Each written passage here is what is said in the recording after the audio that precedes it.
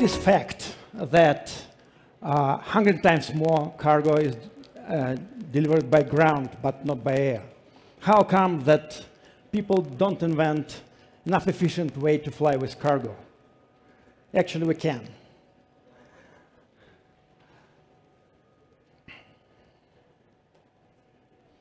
It was Igor Sikorsky who introduced the world to helicopters, which take off and land vertically. But it is fast, but unfortunately very expensive. We have solution.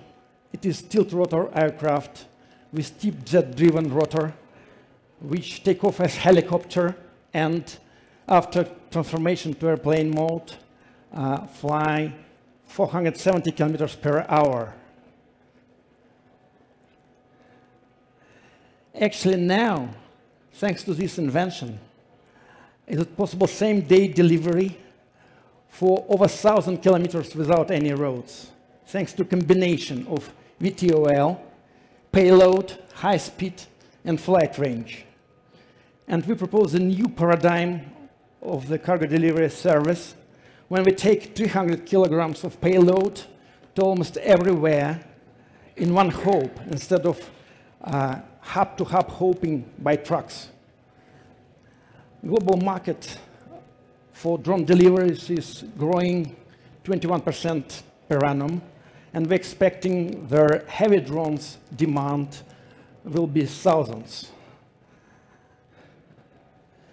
Our competitors are developing their aircrafts with similar payload, but they're using bulky hybrid propulsion system and cruise and lift and cruise configuration, which makes them much more expensive and their delivery range less than 500 kilometers. So no drones with the similar parameters on the market so far. Our first customers will be postal or logistic companies. Actually, we have very professional team, and we're in the position to raise 1.2 million euros to complete our R&D and start certification. We are looking for the strategic partner who will benefit from our expertise, and we're planning their break-even after first year of start of sales.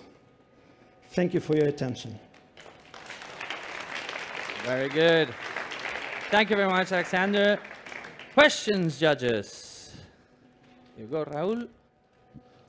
Yes. So, hello.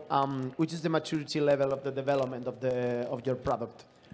Okay, we are testing their jet engine. It's pulse detonation jet engine. It's new generation, and we are testing their rotor, so propulsion system itself.